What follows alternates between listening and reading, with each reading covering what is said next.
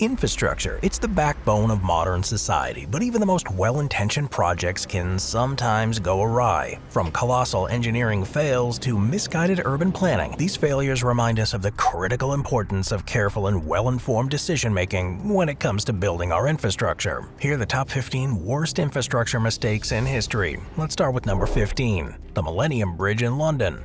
The Millennium Bridge, officially known as the London Millennium Footbridge, initially appeared as a landmark steel suspension bridge in London, England, connecting the Bankside with the City of London. However, it quickly gained infamy as the Wobbly Bridge after its first day, revealing an alarming swaying motion.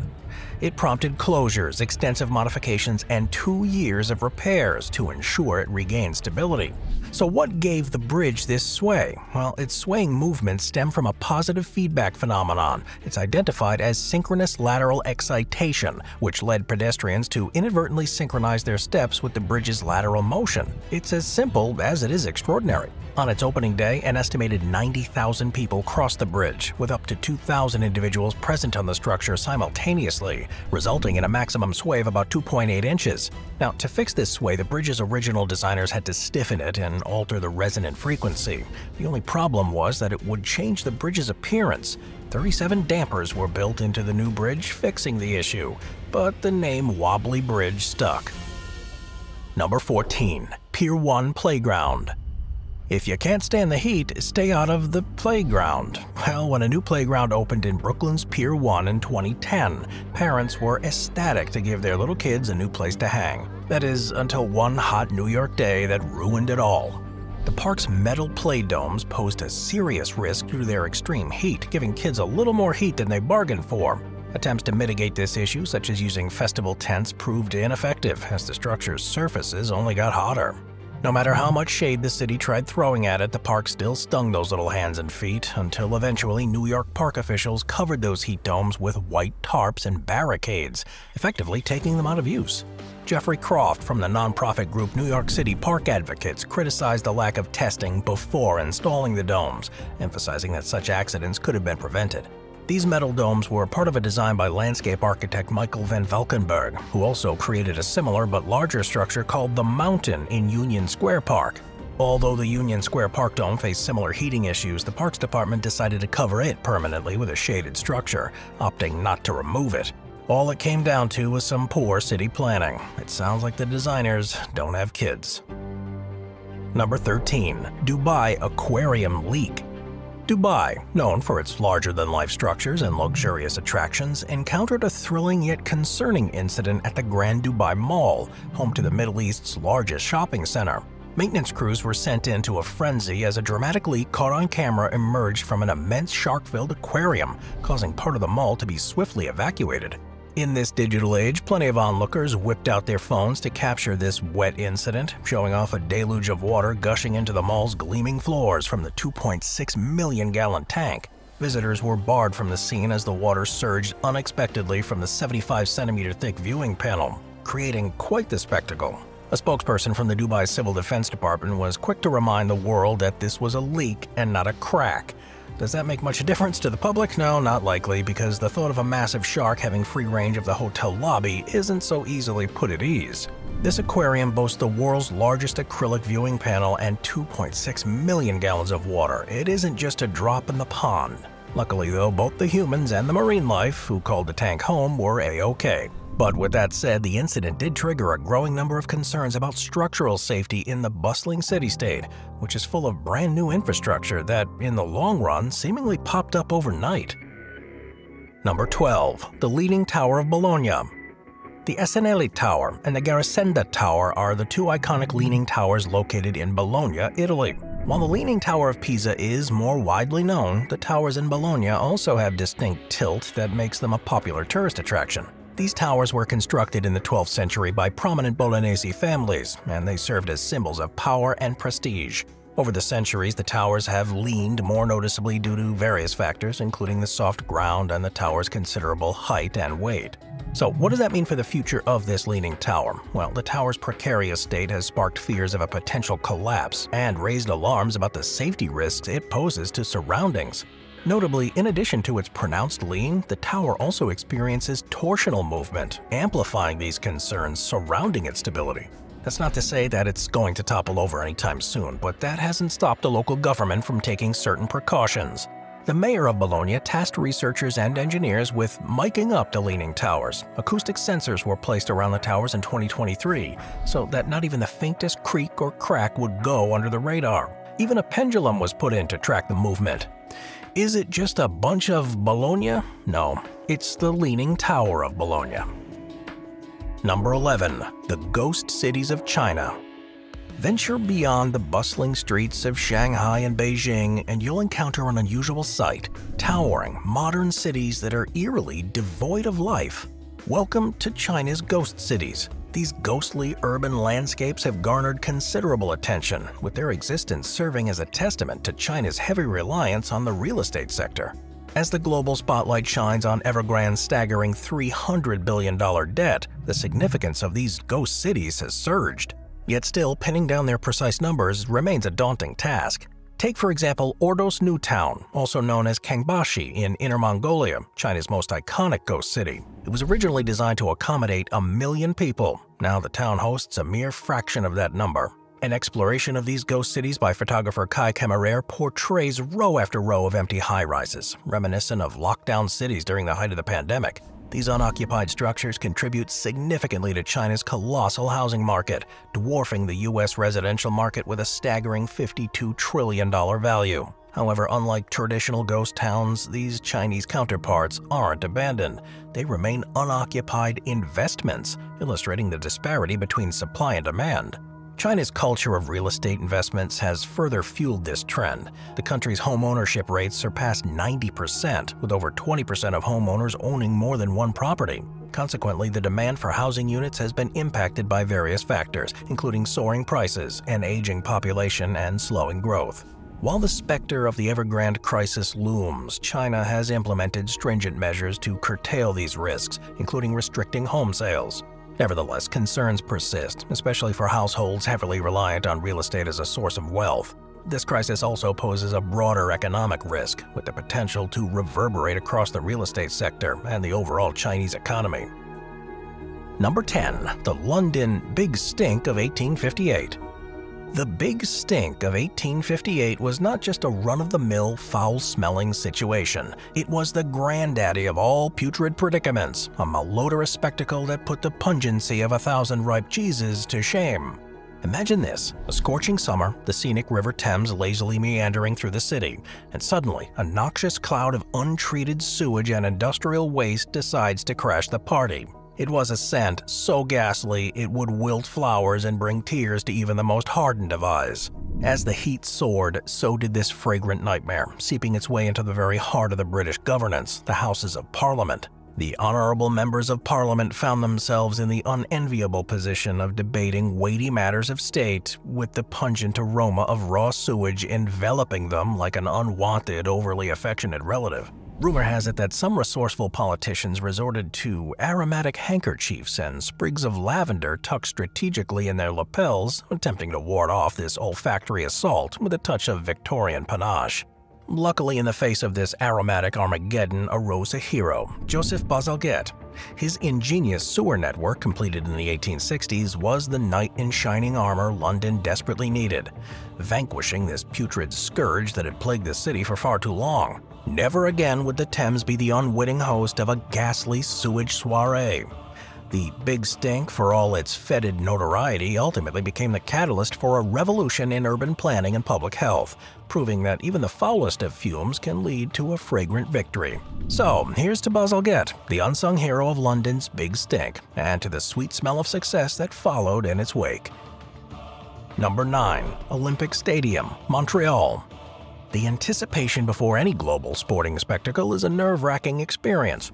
Helicopters hover overhead, athletes fidget with excitement, and organizers nervously watch over the proceedings, hoping nothing goes wrong despite years of preparation and exorbitant expenses. Then, with a flourish of trumpets and vibrant spectacles, the games kick off in all their glory. However, in 1976, Montreal introduced a curious twist to this time-honored tradition. During the Grand Parade of Nations, Greek athletes encountered a hurdle of a different kind. Behind the scenes, construction workers scrambled to clear debris, working frantically to prepare the stadium for the event. The monumental effort to complete the facility in time saw 3,000 laborers toiling round the clock in frantic months leading up to the games. Their last-minute heroics narrowly saved the day. Yet as the excitement of the game subsided, Montreal faced a different kind of hangover, one of financial distress, scandal, and the legacy of an overambitious stadium. The city struggled to shake off the consequences, grappling with the economic decline and social unrest. Prior to the Olympics, Montreal exuded an air of sophistication and cultural richness, a cosmopolitan haven that was the envy of its rival, Toronto. The city boasted a vibrant cultural scene, nurturing the likes of Leonard Cohen and other luminaries in arts and politics. However, the Olympic debts lingered, creating a financial strain that persisted for 3 decades. Mismanagement, political scandals, and construction chaos plagued the Olympic legacy. The retractable roof, intended as a marvel of engineering, faced continuous malfunctions and frequent replacements, contributing to the stadium's persistent issues. Nowadays, the place is falling apart, totally dilapidated. Not only is the stadium. Number 8. New York City. The Big Apple, the city that never sleeps. No matter what you wish to call it, it's one of the greatest cities in the world.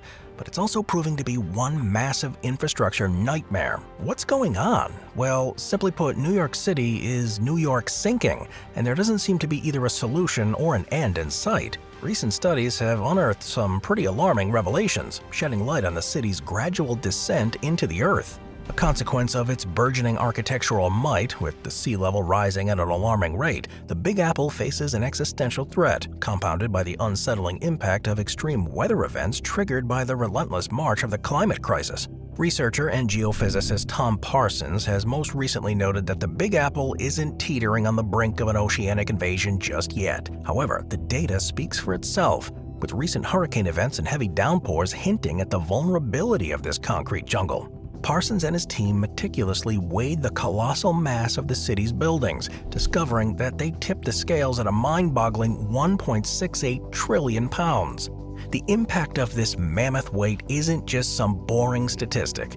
It's causing the ground beneath the city to sink at an average of 1 to 2 millimeters a year, with some areas experiencing subsidence up to a staggering 4.5 millimeters annually. Now, this phenomenon is known as subsidence. It's a product of various factors, from construction on soft soils to the remnants of the last ice age and groundwater pumping.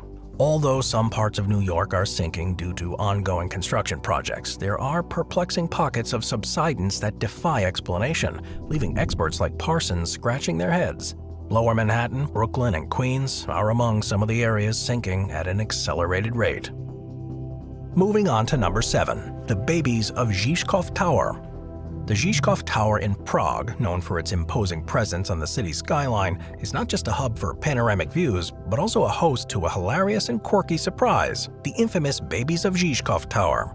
Crafted in the year 2000 by the Czech sculptor David Černý, these larger-than-life crawling infants have tickled the funny bones of locals and tourists, injecting a delightful dose of absurdity into the urban infrastructure.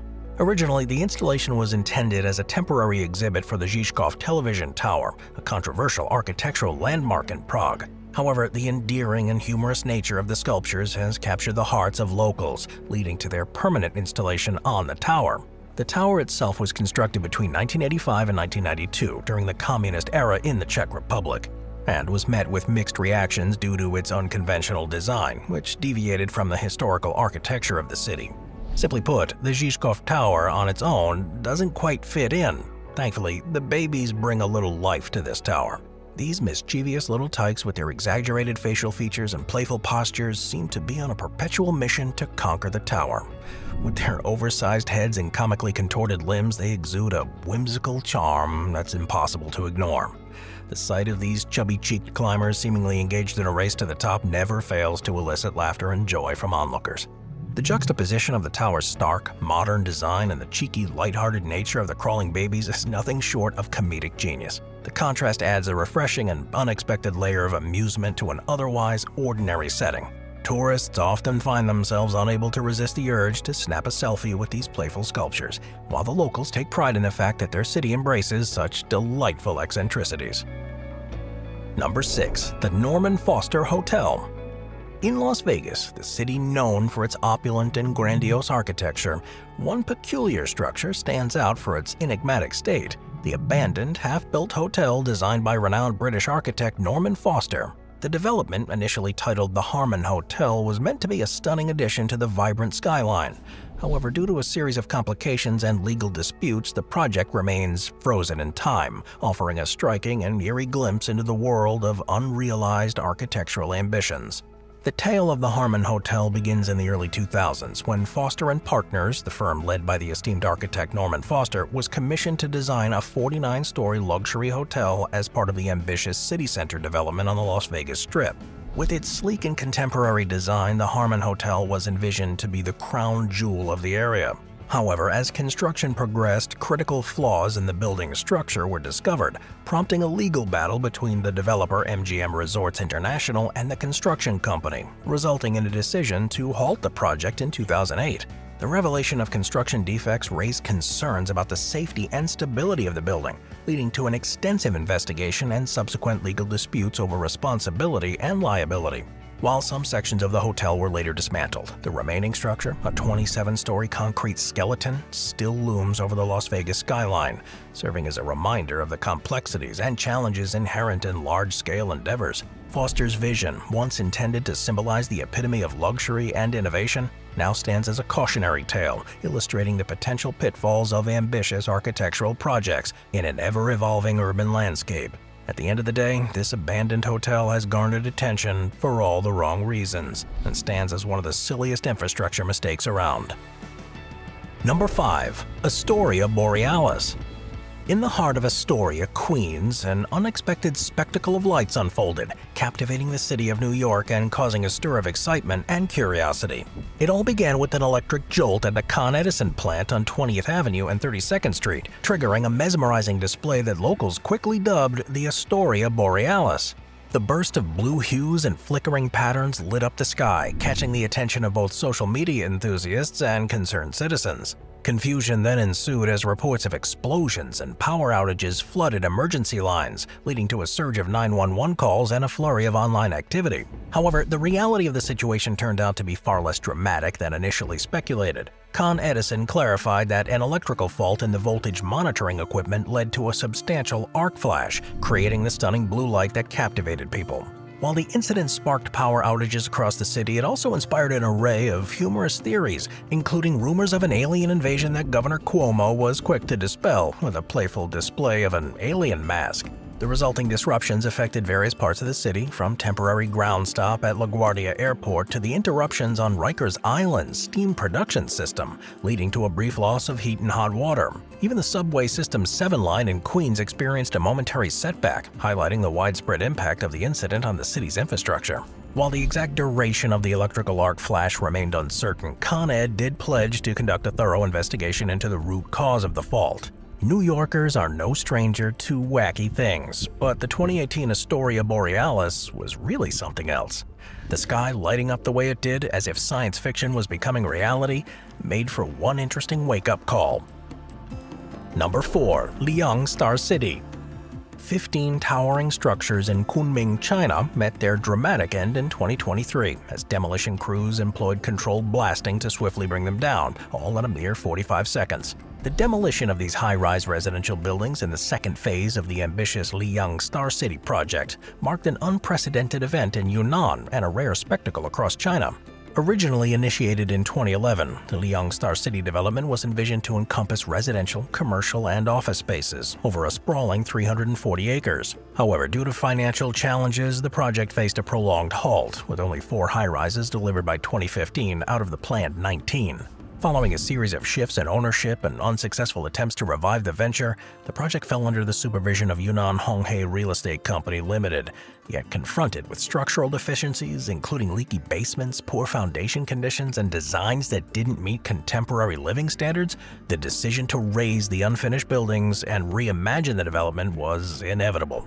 The initial plans, boasting a mix of sizes, no longer aligned with modern housing preferences, leaving the project ill-suited to current market trends.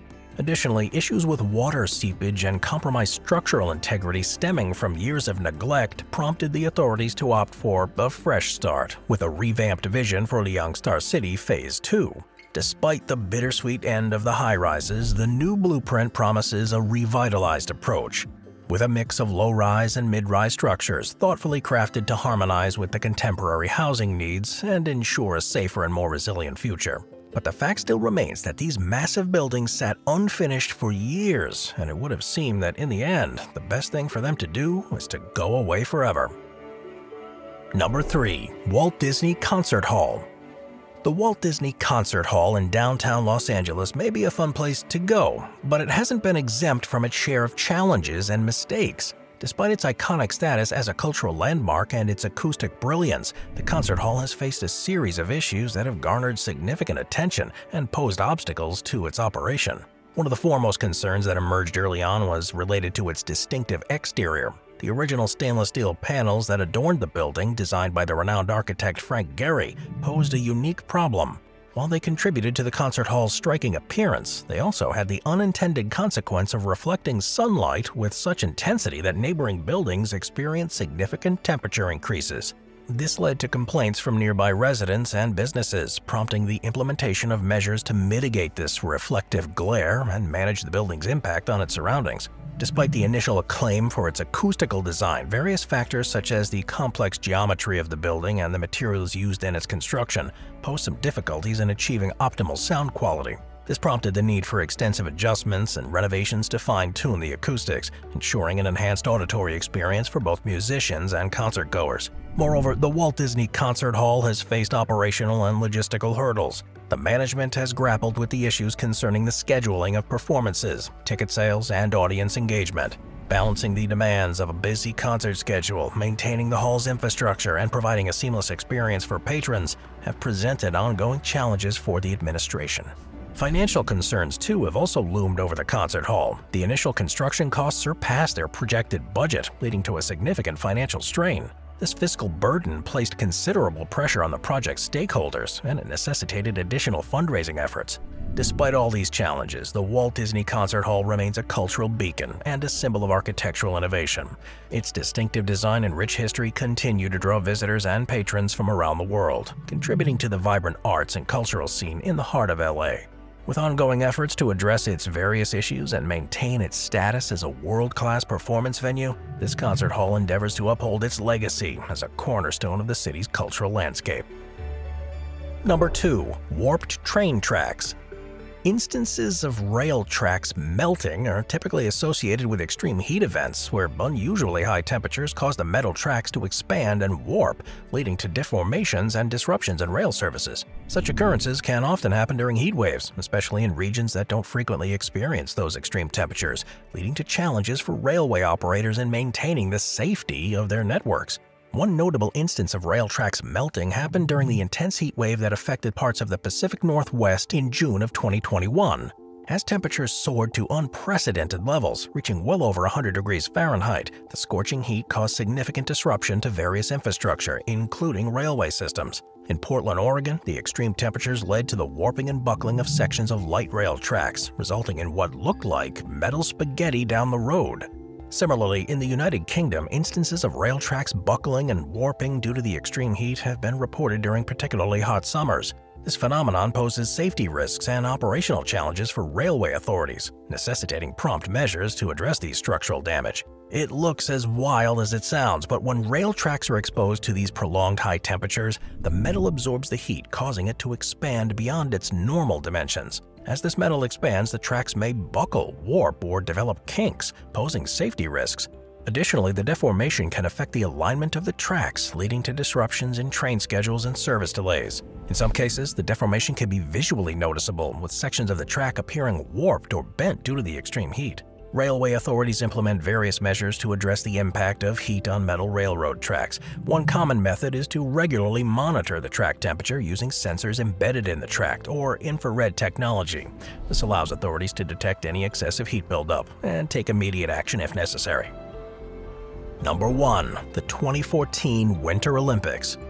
Leading up to the 2014 Winter Olympics in Sochi, the athletes were pumped up and ready to go. Anticipation grew as they got their hotel keys, but everything changed when they walked inside. Some of the reported problems including incomplete hotel construction, poor sanitation, and substandard living conditions. These issues garnered significant media attention and sparked discussion about the readiness of the host city to accommodate the influx of athletes and tourists during the event.